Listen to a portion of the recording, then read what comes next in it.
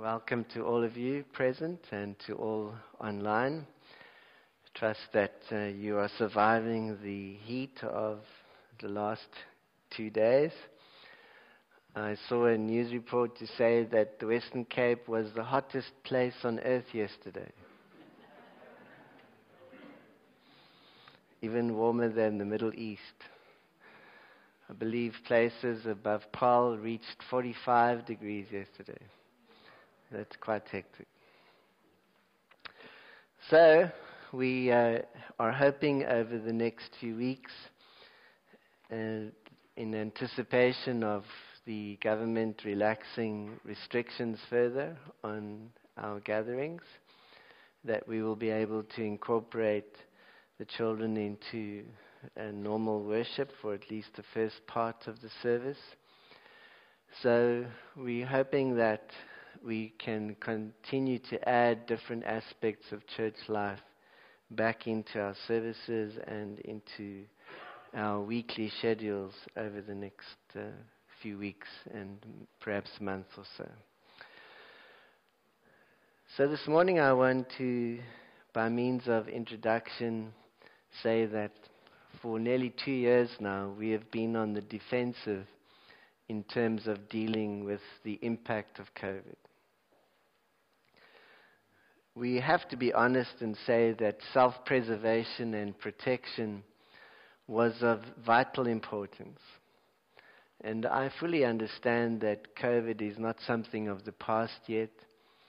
And I've heard a number of experts during last week say that no one can really predict what's going to happen next. But as a local pastor, I'm wanting to say to us as a church that we should no longer be on the defensive. It's time for us to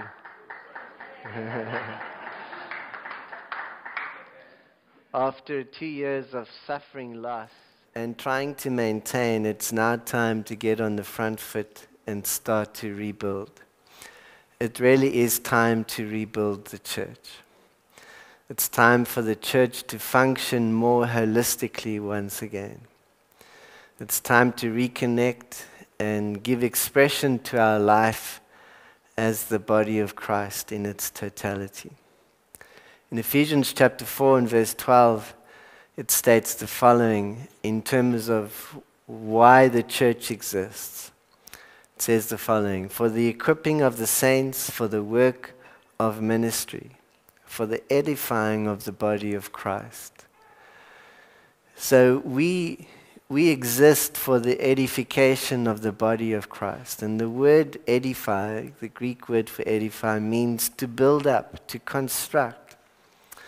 So it's time to build up the church once again, for it to function in accordance with the gifting that God has equipped us with. We really need to do two major things in the coming weeks and months. We need to reconnect and we need to rebuild. In terms of a diagnosis of the problem of the church over the last 2 years, when the COVID pandemic hit the world, lockdowns required for the church to continue its ministry in different ways. And once we had to shift to an electronic platform to be able to do that, the church has many flaws, and the church has many flaws.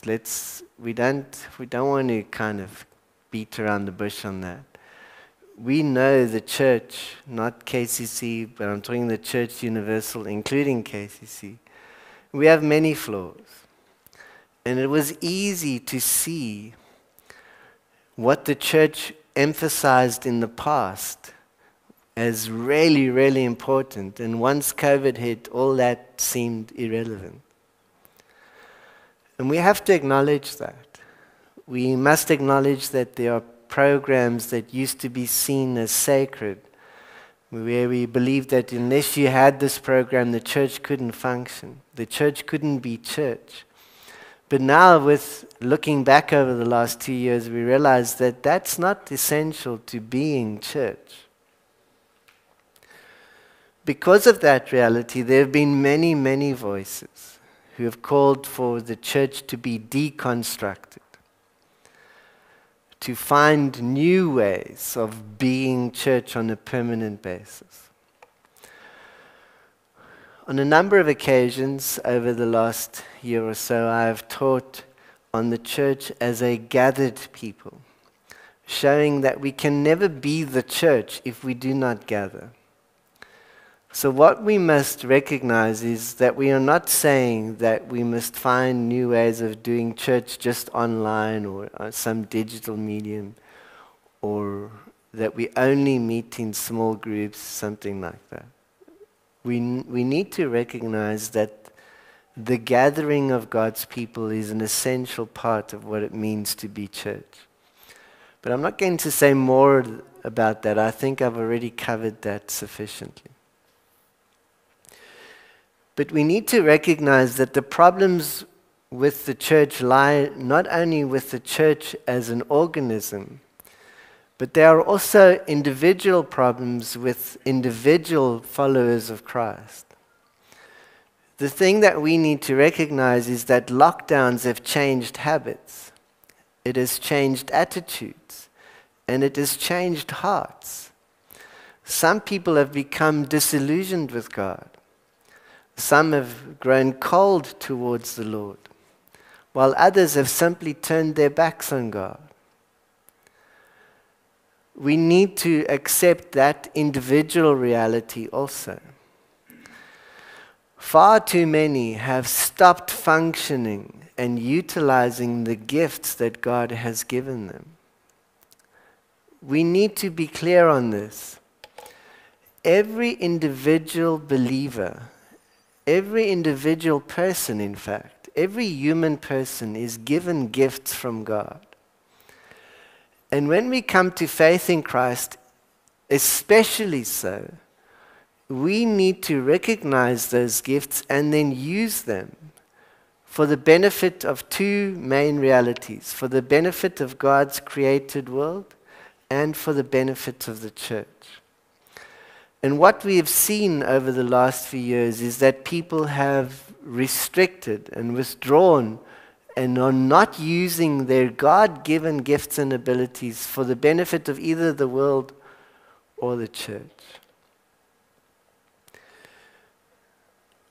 Yari is an important aspect of how we, and I say we as the elders, and myself in particular, I've promoted this understanding of church since I became pastor here at KCC in 1999.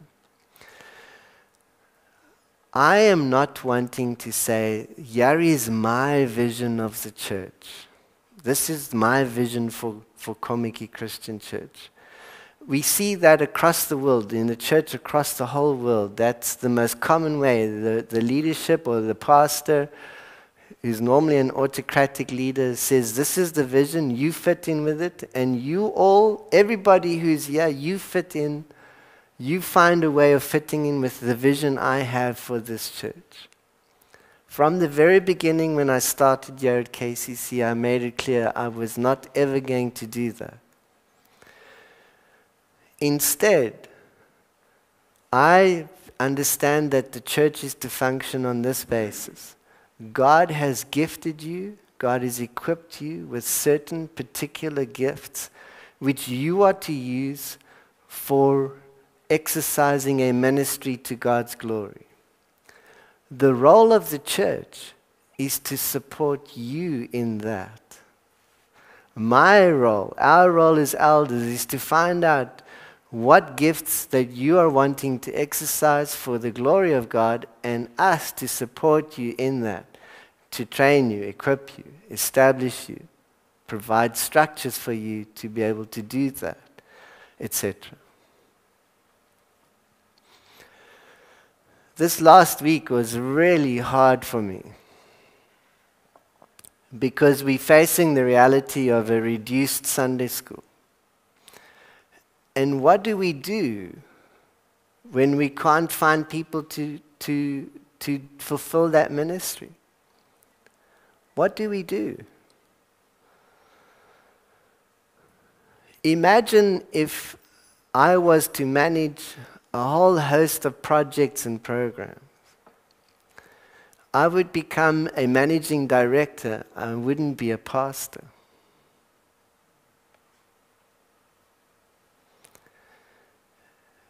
Far too often, the pastor of a church is seen as a managing director of a company rather than as a pastor and a shepherd of the people. That distinction is of extreme importance for us. In Ephesians chapter 4 and verse 16, the Apostle Paul emphasizes this combined exercising of your gifts for the working of the body of Christ when he says, from the whole body, joined and knit together by what every joint supplies, according to the effective working by which every part does its share, causes growth of the body for the edifying of itself in love.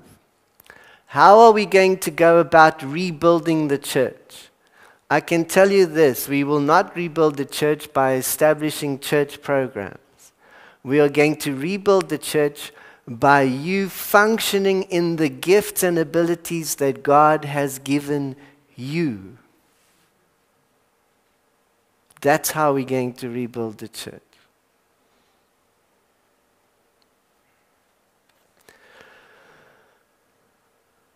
That is the only way before the Lord, I understand and see that we can rebuild the church and for us to becoming a functioning, whole, holistic body of Christ. It is impossible for us to have programs for the size of the church that we are in terms of social action, dealing with poverty, dealing with the aged, dealing with young mothers, dealing with youth, teenage, dealing with addiction or substance abuse, having counselors available for marital issues, dealing with family issues. The areas of need are so vast and so great that a small local church, it's impossible for us to cater from a church, central church point of view, leadership point of view, to have programs for all those things. It's impossible. But nor should it ever be that way. Because your gifts and abilities is what God's going to use to minister to others and to be able to minister to God's will, and in so doing be a functioning body of Christ. What we also need to recognize is that there are problems then at both a corporate level and at an individual level. And if we are going to rebuild, we have to simultaneously address both corporate and individual issues. If it is time to rebuild, and it is, then we need to give attention to both individual and corporate aspects. The one cannot happen without the other. It just can't happen separately. They have to happen in synchronization with each other. How will the church be rebuilt corporately? By individuals functioning. How can individuals functioning? By the church functioning corporately. Those two things go together. They have to occur and happen together. What is important for us to understand is to ask this question: what is foundational to being church? What does it mean? What are the key foundations to being church that we cannot ignore or forget about? We know that there is no building that can be built without a good foundation. And what is foundation in terms of rebuilding the church then is to understand that we can let go of all sorts of programs, ministries, gatherings. But what can we not let go of?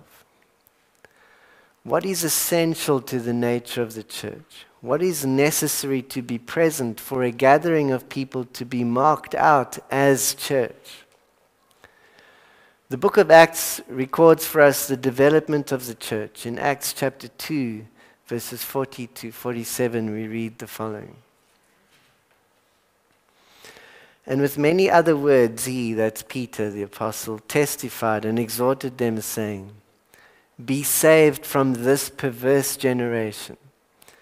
Now listen clearly to the things that are mentioned. Then those who gladly received his word were baptized, and that day about 3,000 souls were added to them. And they continued steadfastly in the apostles' doctrine and fellowship, in the breaking of bread and in prayers. Then fear came upon every soul, and many wonders and signs were done through the apostles. Now all who believed were together and had all things in common, and sold their possessions and goods, and divided them among all as anyone had need. So continuing daily with one accord in the temple, and breaking bread from house to house, they ate their food with gladness and simplicity of heart, praising God and having favor with all the people. And the Lord added to the church daily those who were being saved. At the time of the development of the early church, preaching and teaching the Word of God was primary for both believers and non-believers. At the time of the Reformation, when the church realized that it was time to rebuild, reconnect and rebuild, from which we can take a lot of lessons. At the time of the Reformation, one of the things the church looked at and said, what can we never do without? And they said, preaching. The preaching and teaching of God's word is primary to both believers and non-believers. This is a foundational mark of a true church. In Acts, there was baptism and the breaking of bread. And the breaking of bread refers to both the practice of eating together, but also to the celebration of the Lord's Supper. And again, at the time of the Reformation, these two things were looked at. And it was said, all right, the celebration of the sacraments of baptism and the breaking of bread are foundational to be marked out as a true church. As Peter preaches on the day of Pentecost, and as the response of the people is recorded for us, and this development of what the church is in Acts 2, there was also a commitment to prayer. Understanding that speaking with and listening to God was foundational for the direction of this gathering of the followers of Jesus as the risen Christ under the guidance of the Holy Spirit. So prayer too is a foundational criteria to being a true church. Then there was fellowship of communal living with an unwavering commitment to social action. This causes us a lot of consternation as modern day believers. And because of the difficulties around this concept of communal living and social action, has caused for this not to be included as a foundational criteria of being church. But it is an aspect that we cannot ignore. What it means to be a community of people. What it means to be able to visit and eat and be in each other's homes is a vital aspect of what it means to be community. It really is an expression or a place whereby you can use the gifts God has given you through engaging with other believers in their places where they live, in their homes, in their apartments. That's how this aspect of communal living can be lived out.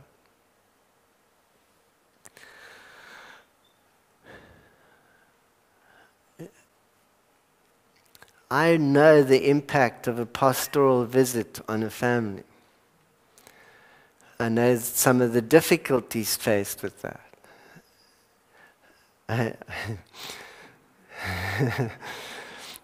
I don't know why, but this example comes into my head. You visit with someone, and the first thing that the parents, embarrassed parents, say about the children is, "You better behave! Pastor Mike's here, and if you misbehave, he's going to get you."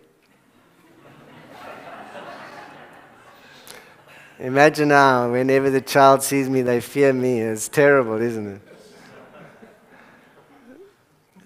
But if that's an impact, imagine if there is a network of believers visiting in each other's homes, influencing and impacting each other like that.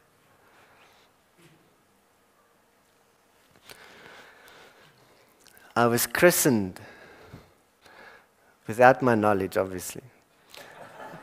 I was christened in the Hervormde Kerk. Believe it or not. All the Hervormdes are thinking, where did we go wrong with this man? But I was christened in the Hervormde Kerk. And in the Hervormde Kerk, when the dominee visited or the ouderling visited, they would hide their booze under their couches. And if noticed, all they had to say was, "You know what? I do have a drink, but don't worry, dominee, I don't enjoy it at all." Because it was only sinful if you enjoyed it.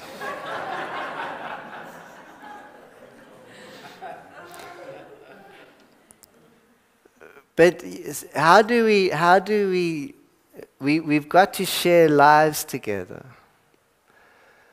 And so although it's a neglected aspect of what it means to be church, it's an important one. There was also the praising of God as a gathered people, and this praising of God occurred in public spaces. In fact, it occurred regularly initially at the temple itself, and then spread to other public places. So to praise God as the gathered people of God in a public space is integral and essential to what it means to be church.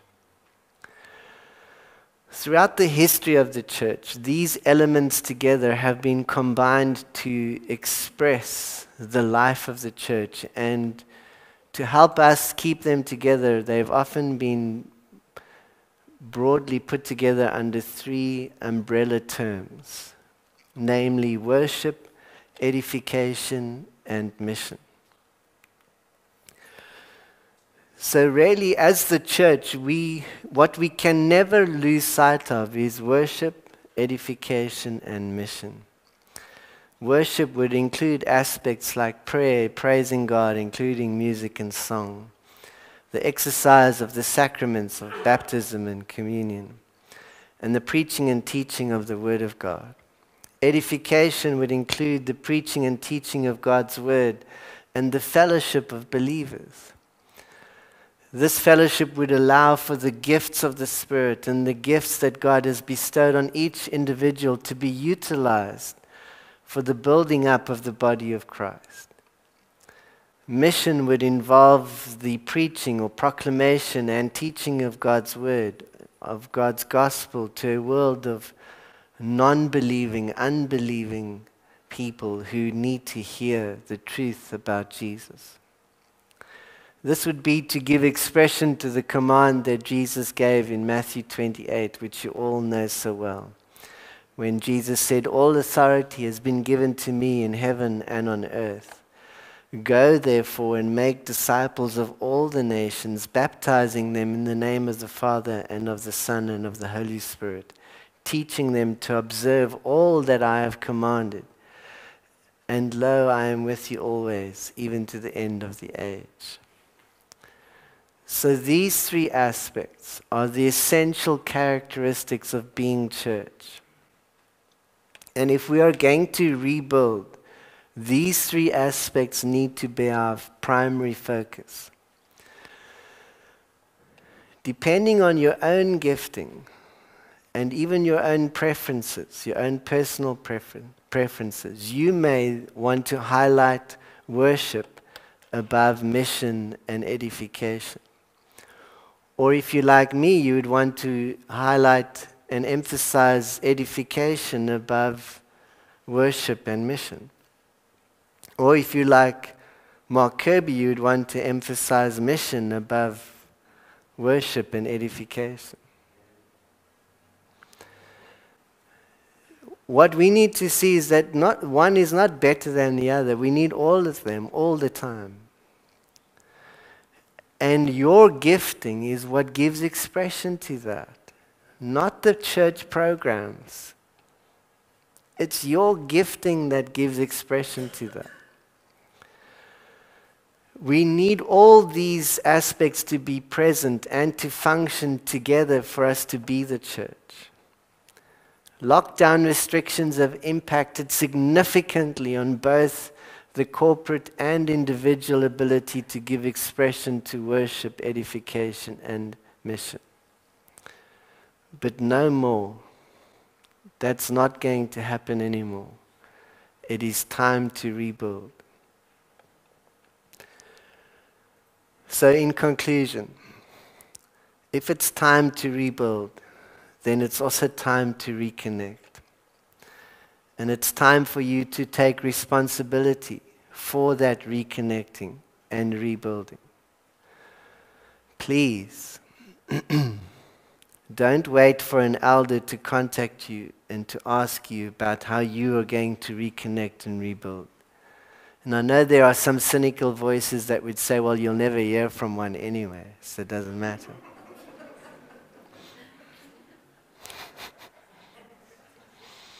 But don't wait for an elder to contact you and ask you to reconnect and be part of rebuilding. I'm asking you this morning for us all to make a shift in our hearts and minds and say, that's it, it's over. It's time to shift gear. We are going to rebuild. We are going to reconnect. And if there is something preventing you from that, then let me ask you, what are you afraid of? What are you hesitant about? Here's the reality. With vaccines available, there is no need to live in fear of COVID. We know that vaccines won't prevent you from getting COVID, but they are very effective in preventing severe disease. The possible scenarios in terms of living with COVID into the future means that we have to come to terms with the ongoing mutations of the virus, which, although experts aren't wanting to commit to that, it most likely means that the impact in causing severe disease by this virus is going to diminish and it's going to become weaker and weaker. But you may still be afraid of gatherings. Well, excuse me.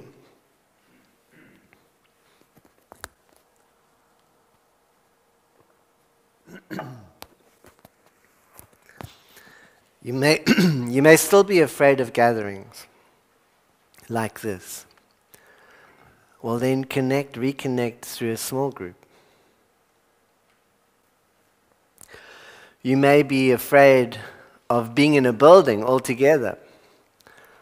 Well, then organize a prayer walk on the beach. And what's the difference between Christian fellowship and just being friends with someone?